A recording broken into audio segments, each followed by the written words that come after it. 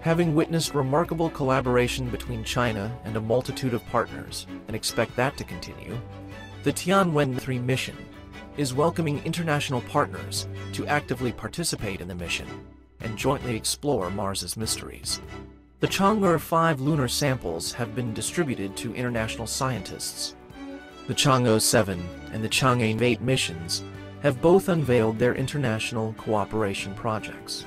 That includes working together at the International Lunar Research Station, in the Space Information Corridor, under the Belt and Road Initiative, throughout the construction and application of the BRICS Remote Sensing Satellite Constellation, and beyond.